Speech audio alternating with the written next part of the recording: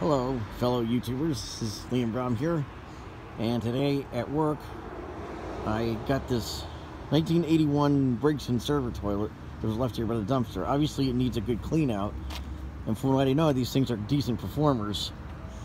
The tank lid, I thought it was a mismatch with a Briggs Conserver and a bowl in the universal remodel tank just by the way the tank looked. It looks like it would belong on a UR citation, but it's not.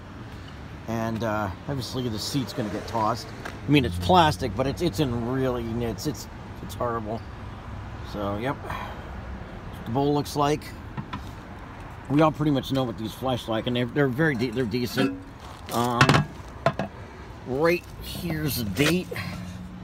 I believe it says July 30th, 1981. If you guys can read that.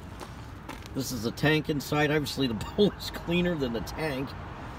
And I believe the only thing original is the flush valve. You know, the flapper, handle, and fill valve are not original and are all coming out to be replaced with something of better quality. I mean, this handle's okay. I might save it. I mean, it's in decent shape, but yeah, we'll put a different handle and fill valve in it. I have a Fluidmaster 400C combo kit from probably around 1989 that I will use the flapper and fill valve from that end. It's an 89 400A and the bullseye flapper, which will come off and will fit right on that flush valve. So yep, there it is, new addition to my toilet collection. I'm probably going to hang on to this toilet, and